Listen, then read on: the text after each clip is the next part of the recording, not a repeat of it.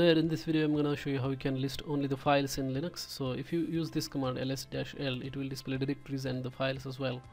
But if you want to view just files, what you have to do is you have to tweak this command a little bit and then type this one ls-l. If you want to see, if you don't want to see the hidden files, then grep, this caret sign and then dash symbol. Dash means dash means all the entries starting with dash. So these are actually the files. So as you can observe here, the directories start with the D and files start with the dash. That's why I have selected dash over there. And then if I hit enter, it will display me the files, not the directories. So that's how you can view only the files or list only the files in Linux. If you like this video, hit like button.